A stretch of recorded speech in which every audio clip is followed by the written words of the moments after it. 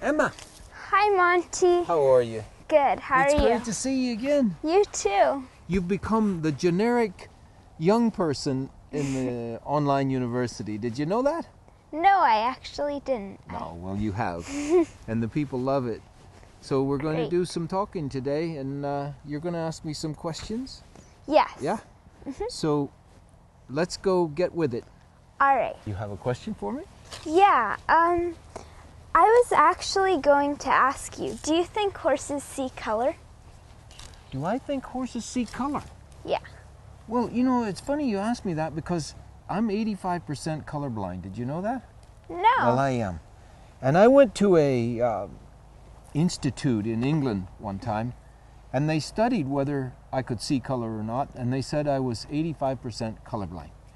And I said, what does that mean to me? And they said, that means you're completely colorblind, because 85% is enough that you don't see any color. But I see a little bit of color. I can tell that whether it's red or black, and I can tell whether it's black or white, and things like that, obvious things, but I can't see those things in the middle.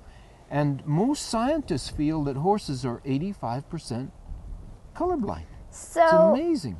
what colors do they see then? No colors, black and white? Actually, we really can't tell that. We can only speculate based upon what I see. It's rather coincidental that I happen to be 85% colorblind and horses are too.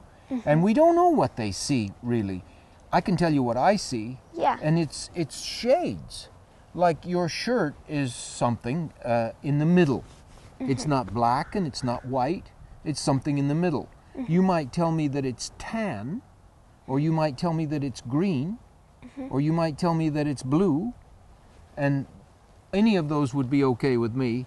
And then you have a brighter one here, I'm not sure what it is, and a dark one here. This color out here is quite dark. So that's how I see, is just in shades. And I guess horses see that way too. Now there's been some tests done where horses can actually see that the grain is in the yellow bucket. Or, you know, the carrots are in the blue bucket, and that kind of thing. But those tests that were run, they don't take into consideration that the horse might smell Yeah. the grain in the yellow bucket or the carrots in the blue bucket. So we're not quite sure what they see, but they definitely do not have clear color vision like a lot of people.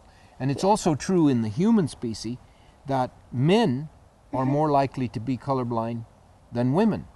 Oh, that's interesting. Yeah, they call it sex-linked idiosyncrasy in genetics, okay?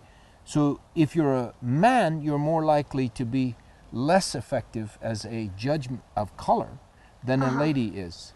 Huh. That's why women generally get it right with the clothes you wear and stuff. And I wear the same clothes every day. So they wash them and they iron them, but I wear the same kind of clothes every day. It makes it easy for me that way.